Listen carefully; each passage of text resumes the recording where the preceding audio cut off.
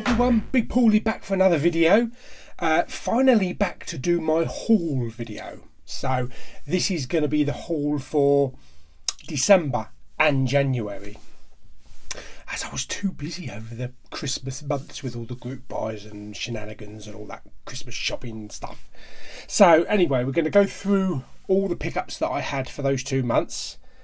Some of them were pickups in store, some of them were through the post. And they're not in any particular order, so we're not starting from 1st of December to now, just all the pickups that I got. Yeah, oh, I'm waffling, aren't I? Right, okay, first one that I've got is Terminator 2 3D. So Terminator 2 Judgment Day 3D. And this is a steelbook. I think it was Zavvi. I believe it was, I can't even remember where I bought them from. So that's a really nice one. It's it's matte, but it's got a very shiny metallic look to it. So that's really good. Excuse my coughing. It comes with 2 discs. Comes with a 3D disc and a standard disc as well. No 4D. I keep saying 4D instead of 4K. Can't get out of that habit. No 4K disc. Although I've heard mixed reviews about the 4K version. So happy with that. I saw the 3D version in the cinema, really good. So that's one. Next one we've got is season 3 of Fear the Walking Dead. Look at that. Isn't that a really good picture? That's brilliant. That reminds me of that Def Leppard album cover. I think it was called Retrospective. I think it might have been. That's really good. I like that. And this is the 3rd season. I haven't seen the 3rd season at all, so I'm looking forward to hopefully getting around to doing a marathon on that. And there's the discs inside. They're actually stacked on top of each other. Love Fear the Walking Dead. Looking forward to really knuckling down and watching this before the 4th season starts. And I'm glad I got it on Blu-ray. I missed it on the TV so that I can just do an entire marathon, because that's what's best. Okay, next one I picked up through a fellow YouTuber called Watch Media. We did a few exchanges with steelbooks and stuff, and I really wanted this. This is the Stranger Things. It's not a VHS, but it's actually the Stranger Things Blu-ray box set. But look at that. Isn't that brilliant? That is absolutely fantastic. What a brilliant piece of marketing. And you even pick up the flap bit there to open it. And it's got the Blu-rays and everything inside it. It's also got the DVDs as well. And although I did pay a little bit extra for this, I really wanted it because it's not available in the UK. And I know you can probably pick it up in the US for about $5 by now, which is really bad. Anyway, so that's that one. Next one I picked up, as I have to pick up, is Game of Thrones Season 7. I've got all of these now, so all 7 seasons with the magnets and the steelbooks. Collectible sigil magnet. So that's Season 7. So looking forward to completing the seasons when the next one comes out. Season 8. It's 2019, isn't it? I think. Oh dear me, I've got to wait, haven't we? Next one I picked up is one of my favourite films of last year, and that is Dunkirk. Now, it's not everybody's cup of tea. This is. So yeah, it's not for everybody. A lot of people weren't too happy with the soundtrack. It's a thumping soundtrack, and it was migrating on people's brains. But I love the soundtrack to Dunkirk. It wouldn't have worked with a sweeping epic score. This is the type of soundtrack. This is fantastic. It's a really nice steelbook. I did have the gatefold digibook, but I traded that, or I sold that to Watch Media. I think I gave it to him actually. Anyway, really good. I love the metallic look on the Dunkirk there, and this is the Ultra HD. think this is the German one. I think it was the Media Market German one, because it comes with a bonus disc in there as well. So that's brilliant. Really happy that I was able to get a steelbook on that, because I have no idea why the UK didn't get a steelbook. Zavvi, not HMV. I don't understand that. One of the biggest films of the year. Next one was a film that really impressed me and totally took me by surprise. This is Atomic Blonde with Charlize Theron. It's got some nice spot gloss on the actual slipcover there. And this is kind of along the lines of Salt and John Wick. And it's a bloody good action film. Absolutely brilliant. And she's got some kick-ass moves in it. If you haven't seen this and you like action films like John Wick, you've got to see it. It's a really good film. So, really enjoyed that film. There is a steelbook for it. I think it's got a light blue cover. Yeah, I think I wanted to pick that up because of this cover. Nice gloss on that. Next one I picked up was a film I saw recently, a couple of weeks ago, and that is The Dark Tower, the Stephen King adaptation where there are other worlds than these. And it's quite to be perfectly honest, it's quite a short film. I think it was only about an hour and a half. 95 minutes, that's really short.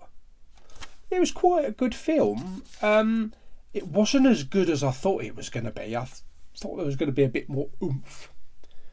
But yeah, it was a good effort. It's a film that I'll probably watch again, but it could have been a lot better. Next film is one that I missed at the cinema last year. Lulu and Claire went to see it, and they said it was absolutely brilliant. And that is American Made with Tom Cruise. And it was a bloody good film. Tom Cruise is normally Tom Cruise, isn't he? He's normally Ethan Hunt in any Tom Cruise movie. But for this, no, he wasn't. It was completely separate. So I was really surprised how good this film really was. So that's that one. That's American Made. Next one I picked up in Poundland. Might have been December, I can't quite remember. And I always wanted to see this film because of all the controversy and the shit that got kicked up. And that is The Interview with Seth Rogen and James Franco. If I'm correct, it's about a couple of like online interviewees that go out to North Korea to interview the leader. You know, like Kim Jong-un or Il or whatever his name is now. I don't know who it was back then.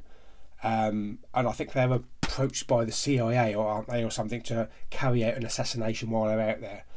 I don't know too much about it. That's what I'm going by the thingy on the back there. But it is a film that I'm looking forward to seeing, finally. Next film I picked up was based on a true story starring Daniel Radcliffe. And that is Jungle. And that does look good. That does really look good. It's going to kind of be a bit Castaway, I should imagine, in the jungle. Wilson! So yeah, looking forward to that, as it's based on a true story as well. So hopefully we'll get around to seeing that. As you can see, I've hardly seen any of these over the last 2 months. Here's one I did see, and I was very pleasantly surprised, and that is Beyond Skyline, with a beautiful metallic cover up there on the slip, and the stars. And this was the sequel to Skyline from, I believe it was 2010. This was a pretty good film. I know it's a low budget, like straight to DVD affair, but it was a pretty good film, and it kind of gave Independence Day Resurgence a real run for its money. Oh, excuse me, I am just about to sneeze. Oh dear.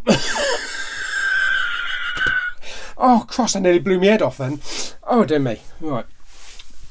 Or at least nothing has come out. Ew. Right, okay, next one up is Detroit, which Paul, learn to sneeze off camera. And this has got a nice embossing on the title, and I got this because the writer and the director of Hurt Locker and Zero Dark 30, which are both brilliant films, and it also stars Finn, John Boyega. So I'm really looking. Oh, and Will Poulter. So that'd be really good. I'm looking forward to seeing that. I've heard good things about that. Next one was one of my first regular 4K pickups that wasn't a steelbook, and that is the brilliant It. Look at that nice gloss on the balloon and on the title there. They should have made that gloss as well. But this was absolutely brilliant. Absolutely loved this movie. I do vaguely remember the original 1990s miniseries, but I kind of felt like that was a bit more of a comedy. But it's not truly terrifying. It's scary in places, but it's a thriller. It's weird. It's hitting your nerves and that kind of shit. So I'm looking forward to seeing part 2 of this with the kids all grown up. It's going to be a hell of a job trying to cast them though. So I'm looking forward to finally seeing that on 4K. That'd be brilliant. So that's it. Next 2 are part of the premium collection I picked up, which I believe were 2 for £15, I think it was. And I specifically picked these up because of Spielberg's. So it's, I was going to say Millennium. What was I going to say? Millennium. Munich. Yeah, with Eric Bana and Daniel Craig. So it's been a long time since I've seen this, so I shall stick that back on and watch that again. And also, these have got both really nice slips, and also Amistad as well, with Anthony Hopkins and Matthew McConaughey and Morgan Freeman. So looking forward to seeing that. I've only ever seen this once, and I don't think I saw it all the way through watching it. I think there was quite a few interruptions, so it'll be good to actually sit down in a quiet room, watch the whole thing. Next one I got was also from Poundland. Didn't know much about it, picked it up basically because Toby Stephens is in it, and I'm a big fan of him from the Bond film and also Black Sails, and that is The Machine. So don't know anything about it, but that's one that I'm going to stick on. Also another pickup from Poundland, Jason Statham, Hummingbird. Good old action film. Same streets, different city, London, 3 AM. So looks a bit of a actioner there. So looking forward to seeing that. Also I picked up another one from Poundland. This is when Poundland were actually stocking some. Now my local Poundlands have all gone balls up, and it's hard to find anything worth picking up. I mean, the ones they do have, they have big titles like Minions and Lord of the Rings and all that, but I've already got them all, so there's no point picking them up. The International. I do like an action film, and I do like a film with Clive Owen, although that does not look like Clive Owen. Bad Photoshop. Next one I picked up, I saw this series. I really enjoyed the first series, really enjoyed the second series. Only saw it on Sky, and I wanted to pick up the 4K, because if anything's going to give the 4K a kick up the arse and a boost and show its beauty with the HDR and everything, it's Blue Planet 2. And look at that nice beautiful slipcover with all that gloss on there. I've seen up to episode 4. No, I've seen One Ocean, The Deep, Coral Reefs and Big Blue. So I've got 3 episodes to go. And it's really good. The one that stood out for me was the Coral Reefs. Holy shit, those colours and the Coral Reef in HDR and 4K. Oh, that's mind-blowing. So I'm looking forward to seeing the rest of that. The next one I picked up, didn't know too much about, but picked it up because of the cast, Jeremy Renner and Elizabeth Olsen. And I've had some good feedback on this. People keep telling me, you've got to watch it, it's really good. They want to know what I think of it. So that is Wind River. So I'm looking forward to seeing that. Look, some of them I haven't even taken out of their foil yet, out of their wrapping. So that'd be good. So I really am looking forward to seeing that one, because I don't know anything about it. Next one I got was also from Poundland. I picked up because of the cast again. William Fichtner, David Duchovny and Ed Harris. And it's all set on board a submarine, which I love submarine movies. Phantom. So that looks really good. It's going to have a Das Boot feel to it, a U571. So, and it's inspired by actual events. So that'll be good. Definitely want to see that one. A couple of the recent pickups. This one, which I haven't even unwrapped yet, which I must do a unboxing for. And that is Kingsman, The Golden Circle. And this is the only HMV exclusive. And it's the 4K. I believe it's the 4K, or maybe not. Yes, it is. It's the two discs, 4K and the Blu-ray, plus the film extras and everything. And I do like this artwork. A lot of people weren't too sure on the artwork, but because I love the Logan artwork, that arty artwork, whatever that is.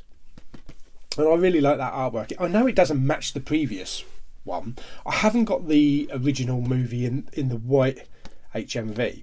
I've got the, it's a black steelbook, so I think it might be either a film. Oh God, I can't remember. Film Arena. It might even be a Film Arena, or it might be something like a.